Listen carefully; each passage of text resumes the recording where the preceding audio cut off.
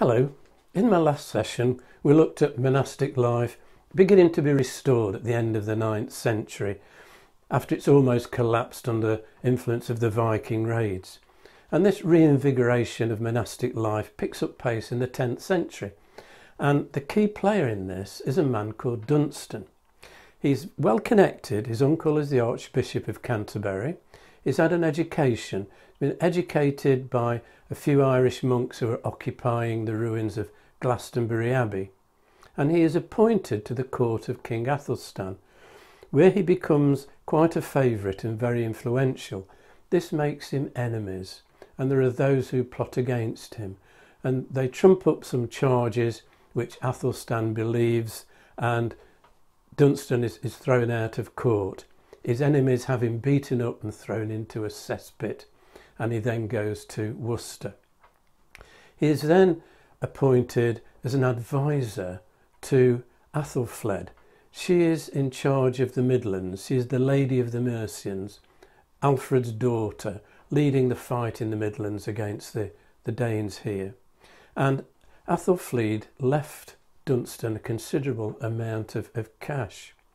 When Athelstan dies, his half-brother Edmund becomes king, and then Dunstan is invited back to court, where he faces the same problems. He just becomes too popular, and there are plots against him, and he's on the verge of being banished from court again, and something happens.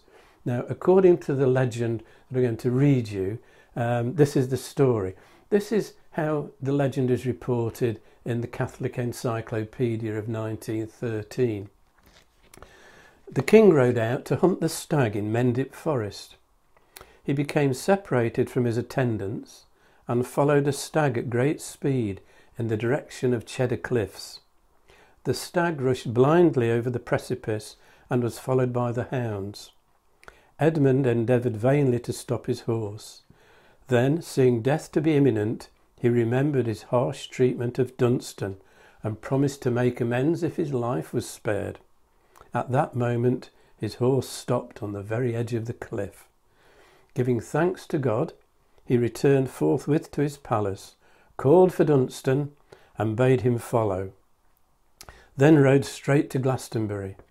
Entering the church, the king first knelt in prayer before the altar. Then taking Dunstan by the hand, he gave him the kiss of peace, led him to the abbot's throne, and seating him thereon, promised him all assistance in restoring divine worship and regular observance. Whatever the truth, Dunstan was given Glastonbury and appointed abbot in 940, and his aim there is to restore a full monastic regime following the rule of St Benedict. And he's ambitious beyond Glastonbury. Dunstan is credited with recolonising abbeys at Malmesbury and Bath as well. He then goes on to be promoted as Bishop of Worcester, Bishop of London, and will end up as Archbishop of Canterbury. And between 940 and 970, those 30 years, there are some 30 new monasteries, either founded or refounded. Mostly these are in the Midlands and the South. Abingdon in Berkshire, Muchelney in Somerset, Aynsham in Oxford, Cranbourne and Milton in Dorset, in Devon, Exeter, Tavistock, Buckfast, Pershore and Evesham in Worcester, Coventry, Winchcombe and Gloucester, St Albans, Peterborough, and in East Anglia, Croyland, Peakirk, Ramsey, Ely, Bury St Edmunds. 30 foundations or refoundations in 30 years, but each one independently interpreting the rule of St Benedict in their own way. Quick development, but it's been piecemeal.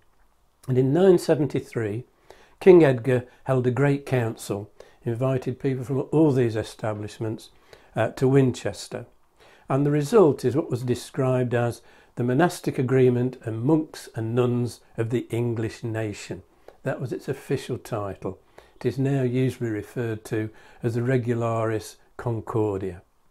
I've got a nice illustration here of King Edgar seated between Dunstan and Bishop Ethelwald of Winchester. Athelwold of Winchester writes up the agreement made here. And this agreement is reached with the aid of monks from Ghent and from Fleury. So it is not particularly English. It copies continental practice. What was different was the way that bishops were to be elected in England. It gave significant say to the monasteries, and the abbots will come to dominate the episcopacy.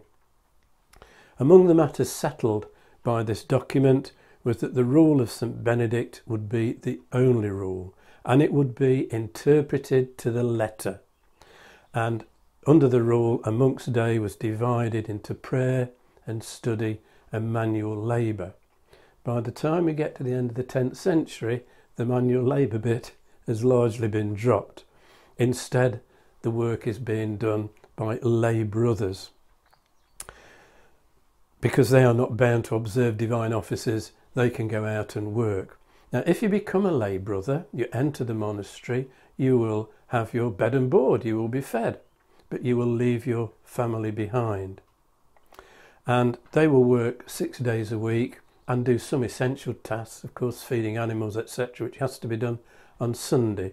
But generally, they will be given Sunday off for prayer and worship. And a monk's life at this time is governed by an official set of prayers, readings, psalms, canticles and antiphons, usually known in the Catholic Church today as the Liturgy of the Hours. In the past it's been called the Canonical Office or the Divine Office, in the Anglican tradition the Daily Office, and it's been revised over the years by Pius V, more recently by Vatican II. And imagine that you are a monk in this period. What is your day going to consist of? Well, you'll be woken by a bell for the first office, usually referred to as Lauds or Nocturnes, the night office, at either 1 o'clock or 2 o'clock. And you will go from the dormitory and enter the church choir and return via night stairs, wearing your night shoes. At 5 o'clock or 6 o'clock in the morning, it will be time for prime, first light, followed by Mass. Then there will be a reading in the cloister about 7 o'clock.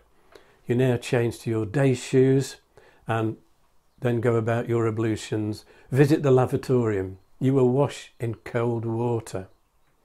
8 a.m. the service is Tierce, the third hour. That will be followed by Mass. This one might well be attended by any guests at the monastery or any locals, but they will be in the nave, they won't be in the choir with the monks.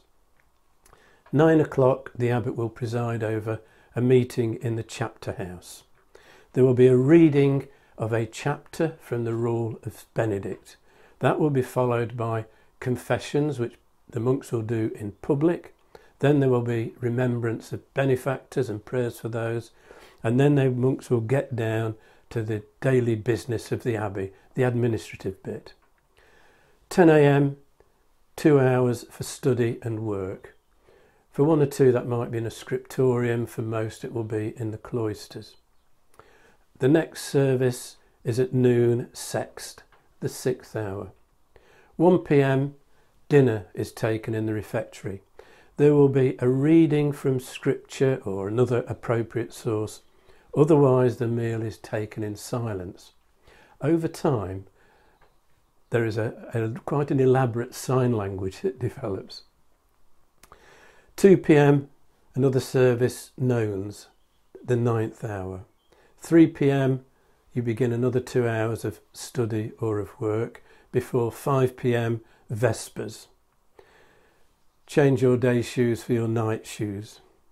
5:30 p.m, a light supper in the refectory, so perhaps bread, fruit, a glass of ale. 6 p.m, the last service of the day, compline. 6:30, bed. Now you notice that we've got these 7 services and then in between study or work.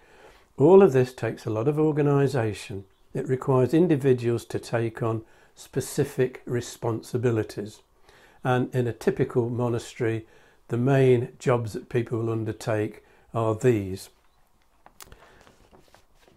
At the top, of course, the abbot. He's the man in authority. He can be removed, but notionally they're elected and appointed for life.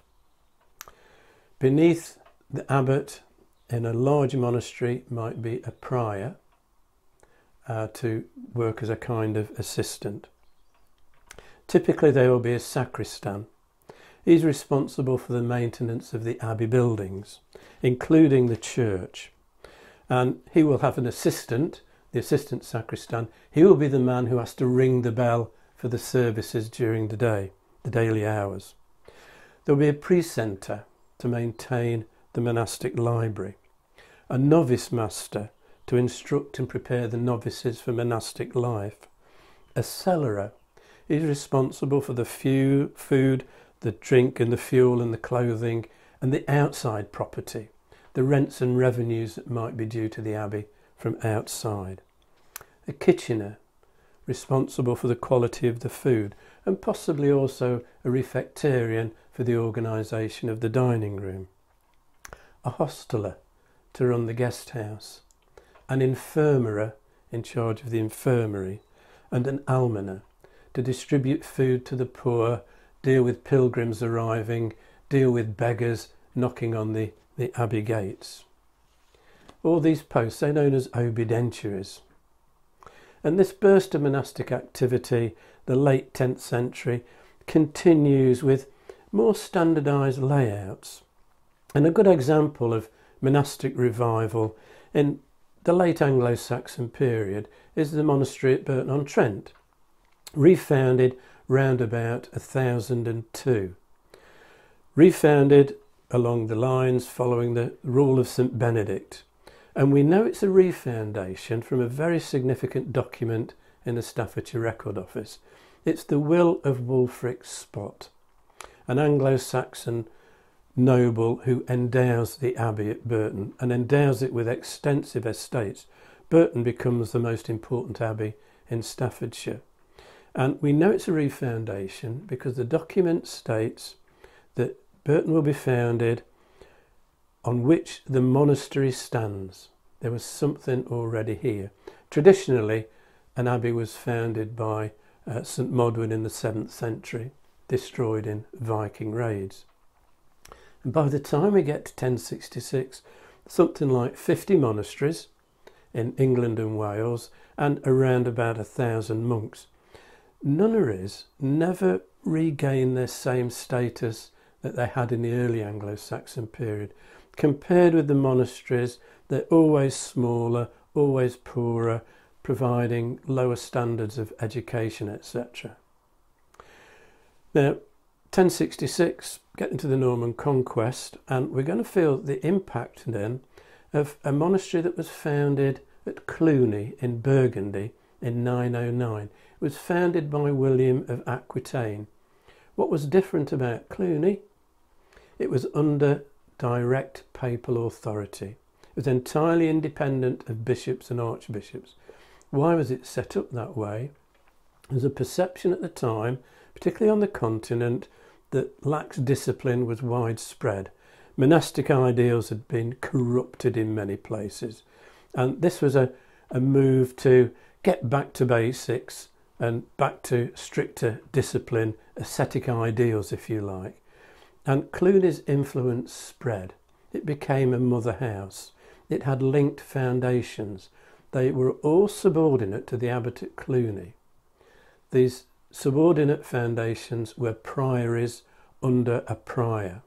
And this is the origin of priories. They come into existence first as subsidiaries of Cluny. And the order will spread to England after the Norman conquest, reporting from England to Cluny. This is why they become known as alien houses. And the surge of monastic activity we've seen will continue after the Norman conquest and even increase in pace. And that is where we will go next. If you've enjoyed this video, hit the like and subscribe buttons and click on the notification bell to be informed when the next video is released. or you can subscribe by clicking on the rose window over my shoulder.